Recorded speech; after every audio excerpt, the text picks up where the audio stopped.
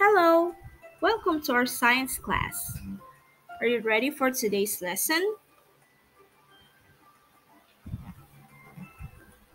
Our lesson for today is Science 6, Quarter 4, Week 2. Precautionary measures before, during, and after earthquake and volcanic eruptions. Last time we studied about the earthquake.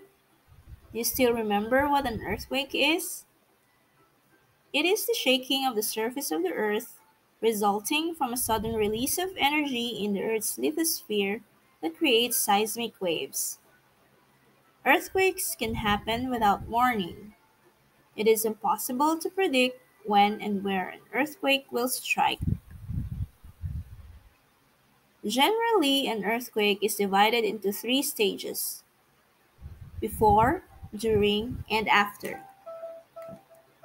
Preparation, planning, and practice are key to surviving an earthquake. Learn what actions you can take to prepare for an earthquake and what you can do to help yourself and your loved ones safe during and after an earthquake. The best way to protect yourself and your family in case of an earthquake is to follow these steps. Before an earthquake, move heavy objects from high shelves to lower shelves to reduce the danger and injuries from falling objects. Fasten cabinets, shelves, mirrors, and heavy objects to the walls. Place heavy and breakable objects away from bed where they can fall. Secure light bulbs, lamps, and frames found above the bed so that they will not fall in case of an earthquake. Cabinet doors should have locks to prevent contents from spilling out. Turn off the LPG tank in your home to reduce the chance of having fire. Store water and dry food supplies good for few days. During an earthquake, wherever you are when an earthquake starts, take cover immediately. Move a few steps to a nearby safe place if need be. Stay there until the shaking stops. Stay as calm as possible. Drop, cover, and hold on. Move as little as possible. If you are indoors, stay away from windows or any objects that could fall on you. Stand against the wall near the center of the building. If you smell gas, open a window and leave your house or building immediately. If you are outdoors, stay in an open area away from anything that could fall on you. If you are in a public place, take cover. Do not rush for the doors and do not get in an elevator. If you are inside the car or any vehicle, stop the car. Stay inside the car until the earthquake stops. After an earthquake, once that shaking stops, you may believe the earthquake is over, but many times it's just the beginning. There may be aftershocks, or the main earthquake may not have even happened yet. To stay safe, here are a few things you should do before going back to your normal routine. Check yourself, your family members, and other people near you for injuries. Provide first aid to those who need help. Check your house or building for structural damage. Check for water leaks, especially near electrical outlets or other sources of electricity. Open the radio. Keep phone lines clear for emergency calls. Use bottled water for drinking if possible. If no bottled water is available, boil water for 10 minutes before drinking it until water is declared safe. Stay away from beaches and coastlines. Tsunamis sometimes hit after the ground has stopped shaking. Expect aftershocks. Aftershocks can weaken structures. Be aware. Again, last time, we discussed what a volcanic eruption is. Can you still remember? A volcanic eruption occurs when magma is released from a volcano.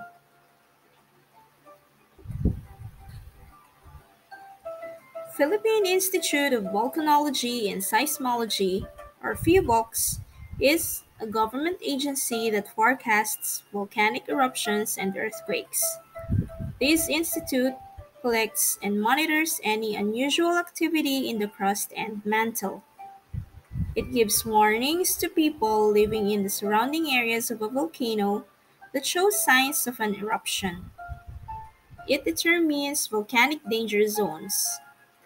These zones are places that are directly affected by the materials released from an erupting volcano.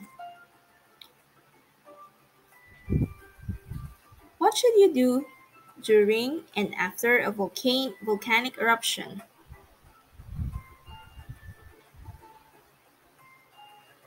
Before volcanic eruptions, you can do many things to protect yourself and your family from the dangers of a volcanic eruption can cause.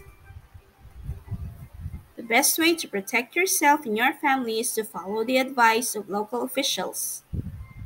Local authorities will give you information on how to prepare for a volcanic eruption, and if necessary, on how to evacuate or take shelter where you are. Learn about your community warning system and develop an emergency communication plan. If there is none, work with your community and develop one. Prepare disaster supplies or a survival kit. Follow the evacuation plans. Follow the authorities' instructions and leave the area before the disaster begins. Evacuate before volcano erupts. It is not safe to stay at home and wait for the start of an eruption. Doing so can be very dangerous. Stay safe.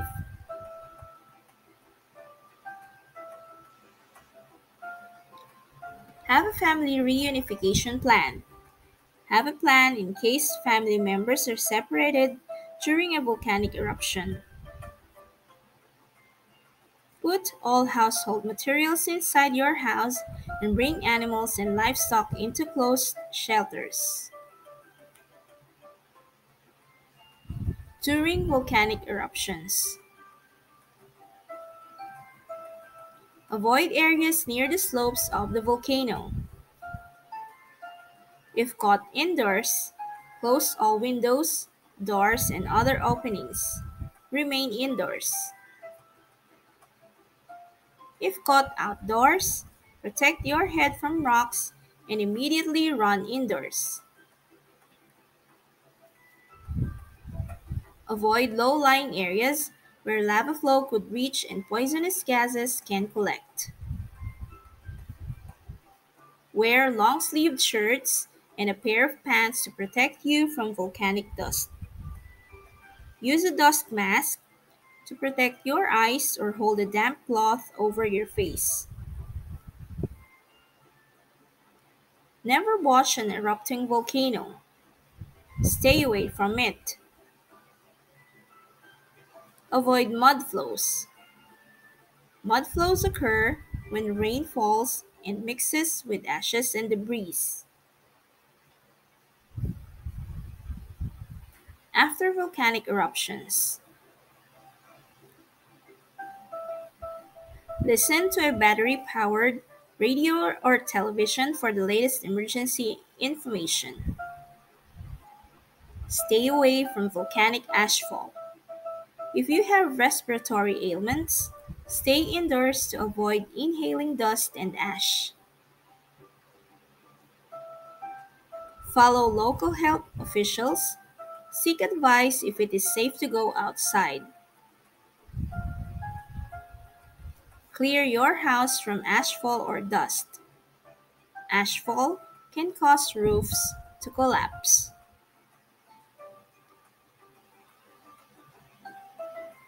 Now it's time to apply what you have learned. Answer the following exercises. Exercise 1. Directions. Determine whether the following precautionary measures are observed during earthquakes, volcanic eruptions, or both.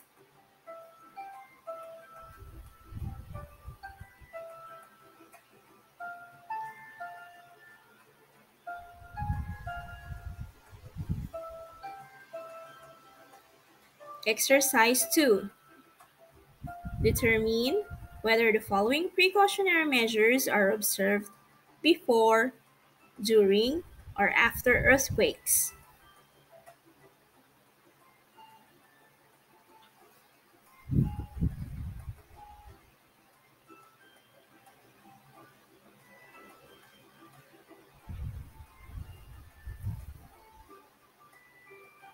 Exercise 3.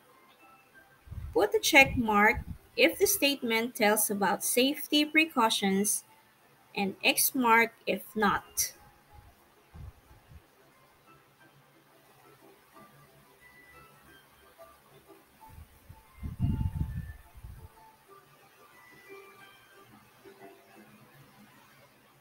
Exercise 4. Write true if the statement is correct and false if it is not. Write your answer on the space provided before each number.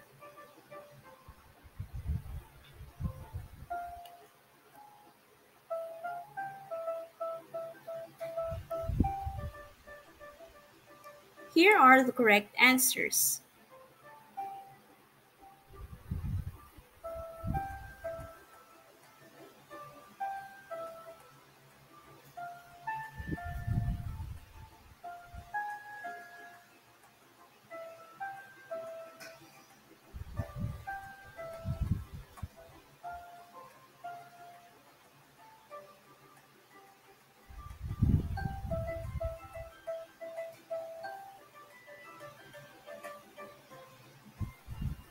Did you get the correct answers? That's great! Well, that's it for today's lesson. See you again next time.